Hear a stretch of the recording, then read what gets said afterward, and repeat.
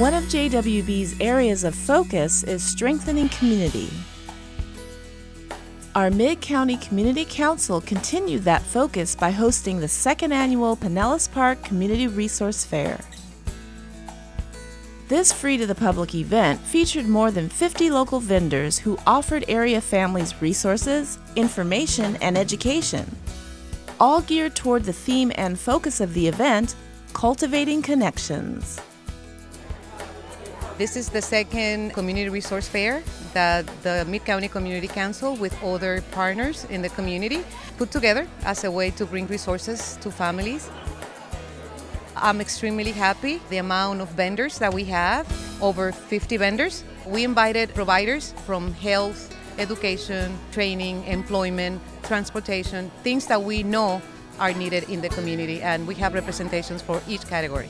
We have everything translated in Spanish, Vietnamese, Portuguese, because we know this community is growing, and we have a very diverse community in Pinellas Park. Young people greeted families and served them as they arrived. Not only were there multiple vendors at the ready to answer questions and provide resources and services, but there were also amazing giveaways to children and families. One of the highlights for the children was a raffle from a huge supply of books, educational games, and toys.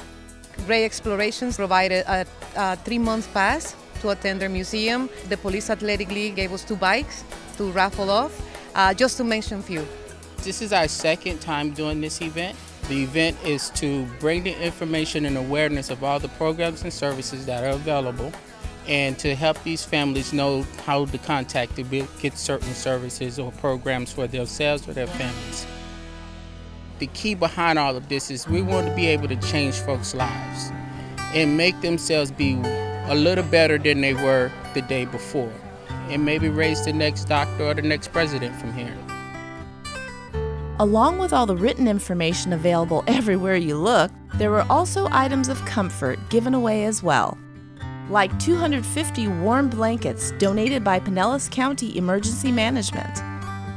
We have the Kind Mouse. They donated 450 bags of food.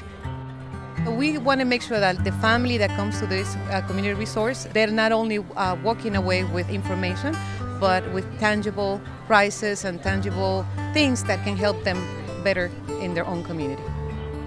This has been a very collaborative effort with the community councils, with the Lelman Nation Neighborhood Family Center, the Police Athletic League, the Hispanic Outreach Center, Ultimate Medical Academy, Kind Mouse, JWB. So this has been great, and the community is going to benefit from these events as we're moving forward.